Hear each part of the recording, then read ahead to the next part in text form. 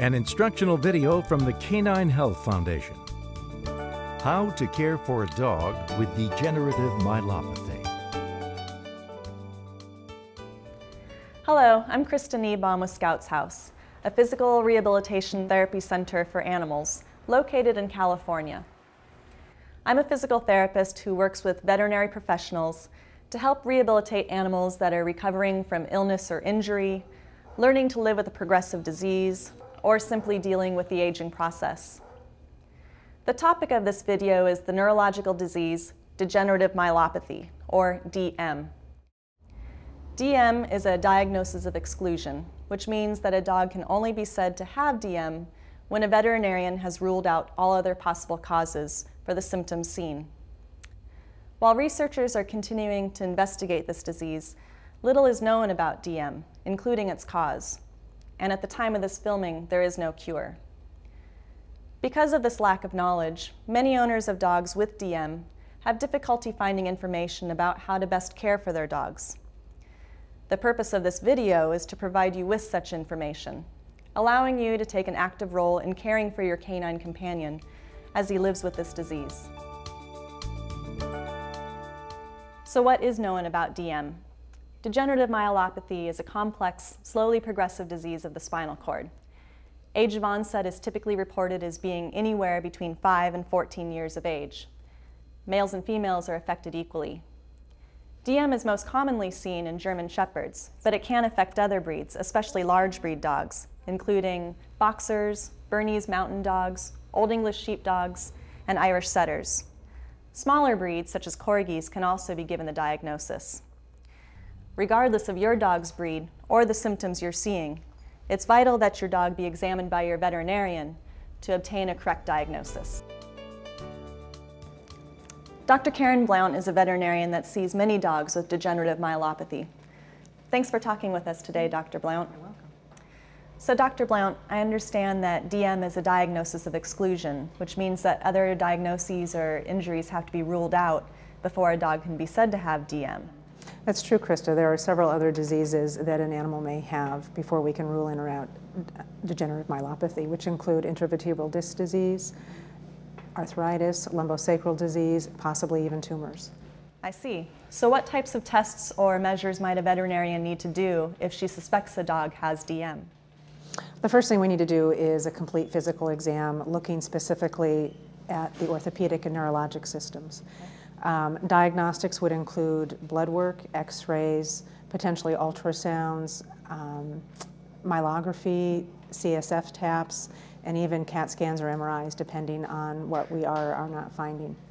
And what kinds of treatment would you recommend for a dog with degenerative myelopathy? Depending on whether or not we think pain is present, we may use pain medication, anti-inflammatories. We may consider alternative medicine like acupuncture, and most definitely physical therapy. I've seen many patients benefit significantly with just physical therapy and rehabilitation. So let's take a closer look at this disease. When a dog is affected by degenerative myelopathy, the spinal cord slowly degenerates. The myelin, or the insulation of nerves, which is required for them to work properly, and the nerves themselves, called axons, are slowly destroyed. Since the nerves are what carry the signal from the brain to the muscles, this degeneration affects the dog's ability to voluntarily contract his muscles, resulting in the observed weakness beginning in the hind limbs. The first sign typically seen is that the dog is less stable in his hind legs.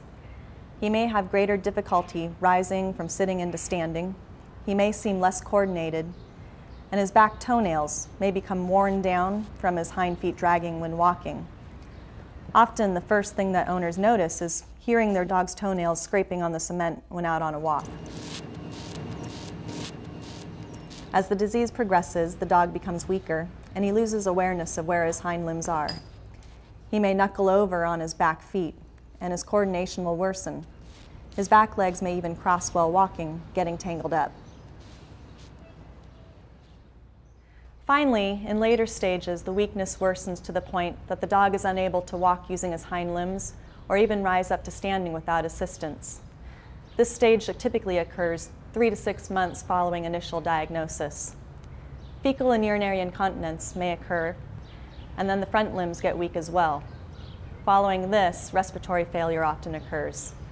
However, most dogs are euthanized for quality of life reasons before this stage of disability is reached.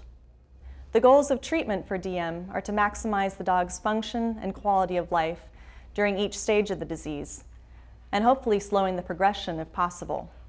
This may be one of the reasons why your veterinarian may recommend that your dog be seen for physical rehabilitation therapy. But before we discuss how rehab might be able to help, let's discuss some things that you can do in your own home to help keep your dog safe and more comfortable. For a dog with DM, the home can be a challenging environment. However, there are many things you can do to increase your dog's safety and comfort. If he has difficulty maintaining his balance when walking, and your floors are hardwood, linoleum, or tile, put down area rugs in the places where he normally walks. Rugs with a rubber backing are best for this use, but you can use other rugs. Just make sure you tack them down with double-sided carpet tape or rubber mesh to hold them in place. Another option for dealing with slippery surfaces is to teach your dog to wear booties. Be sure to get booties that will stay in place on your dog's feet and that have rubbery soles for gripping. Some booties are made to protect a dog's feet during sporting activities, not for improving traction. Also, because of decreased coordination, your dog may have trouble negotiating changes in elevation, such as stairs, furniture, or uneven surfaces in the yard. Use a baby gate or an X-pen to block off your dog's access to these places, or only allow her into these areas when someone is there to supervise her. And to get your dog in and out of the car safely, you can train your dog to use a ramp or a small set of steps. Always stay close by and keep a hand on your dog when she's walking up or down, and consider having her wear a sturdy harness in situations like this, because it creates a handle on your dog for you to hold, and it's much safer than holding her by the collar. Likewise, you can use a ramp or a small set of steps to get your dog on and off the bed or a couch.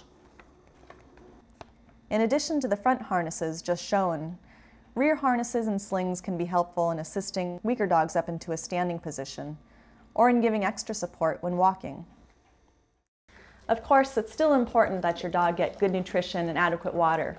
Sometimes for dogs with balance issues, it's hard to reach down to the floor to get their food and water. If that's the case with your dog, provide her with a raised feeder and water dish. And for dogs who can no longer stand for extended periods of time to eat, place the food and water bowls on rubber mesh pads on the floor.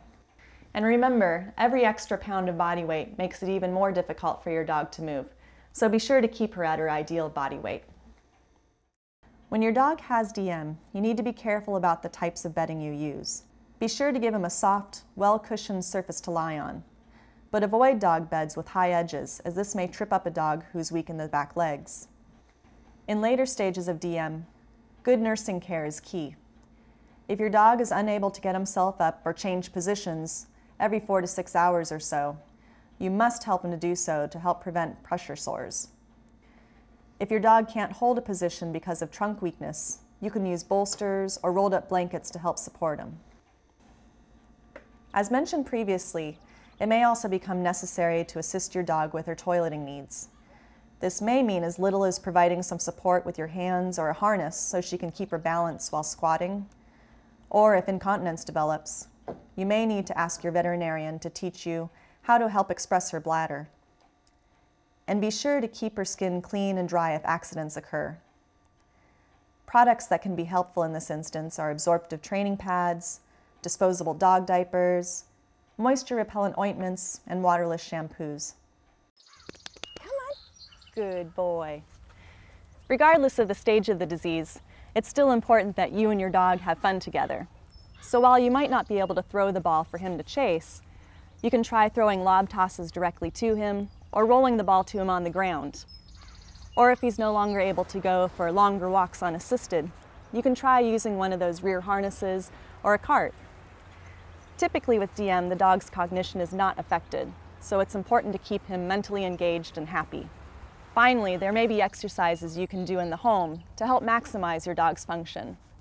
Your veterinarian or your physical rehab center can teach you exercises that you can do that are appropriate for your dog.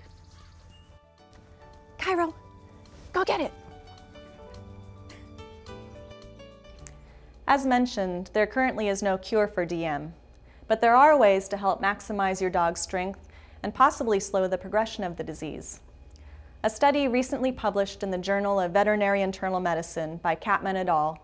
Demonstrated that physical rehabilitation therapy helps to maintain the functional abilities of dogs with DM for a longer period of time, and therefore allows them to live longer, than dogs with DM who didn't follow a controlled exercise program. Certainly, keeping your dog as strong and fit as possible can only help. It's important, however, that the exercise program be designed specifically for your dog's needs. Especially when working with dogs with neurological deficits, it can be easy to inadvertently cause injury. Be sure to talk to your veterinarian about what types of exercises are safe for your dog, or have your veterinarian refer you to a physical rehabilitation therapy center. There are a number of treatment techniques and modalities that may be used if your dog is seen for rehabilitation therapy, depending on her functional status.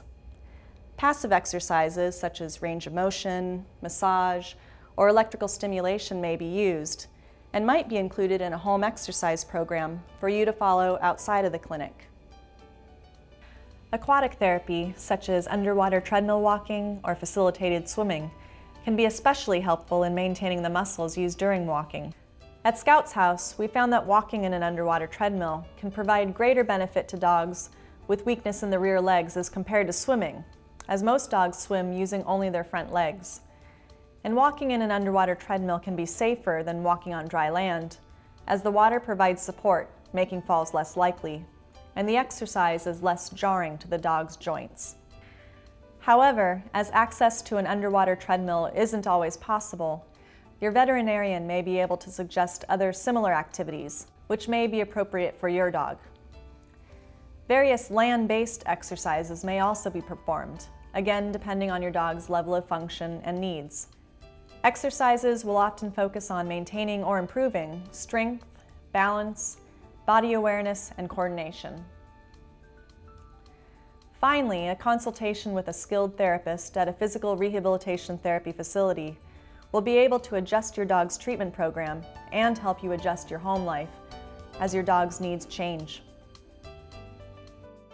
It can be frightening to receive a diagnosis like degenerative myelopathy, but as we hope we've conveyed in this video, it doesn't necessarily mean that you and your dog can't still enjoy your time together.